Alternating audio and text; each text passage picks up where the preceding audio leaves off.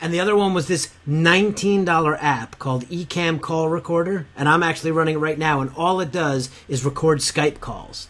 But not just audio, it'll record video. And I would see these people interviewing other people on Skype. And I would constantly be like, how did you do that?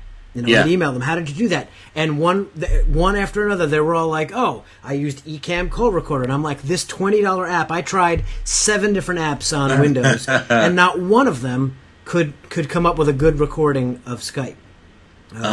So this little app actually plugs into Skype, and then I can either, what I'm trying right now is I can record split screen, picture-in-picture, or I can do what I'm trying right now because I wanted to test it. I had a question for you about this. It will record 2 separate video tracks. So your track will be one, and my track will be different.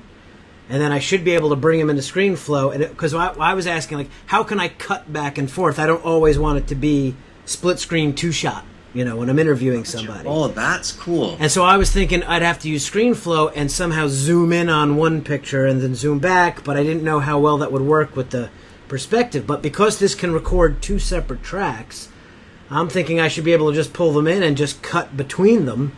You know, when I want it to be 2, I can have 2. If I just want you talking, if I just wanted me talking. Sounds plausible. So the Ecamm recorder, that actually, you're saying that plugs into Skype. That's right. You don't download it on your Mac? I download it, but when I install it, the way I launch it is I tell it to either launch every time I launch Skype, or what I just did with us is I said View, and in the View menu in Skype, it says Call Recorder. And I choose that, and it brings up this little control over here.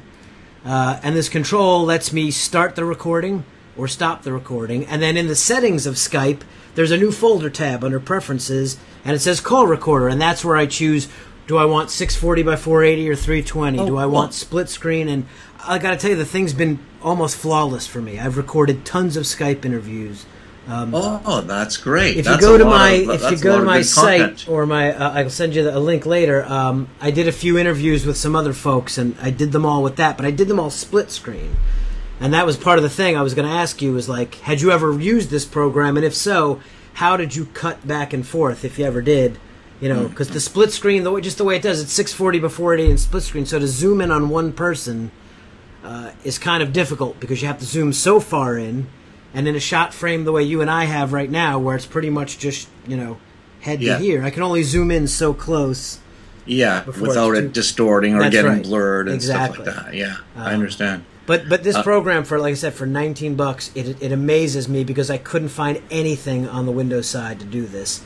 And it's just phenomenal. And that's what I do anytime I'm recording Skype. Everything else I record with ScreenFlow.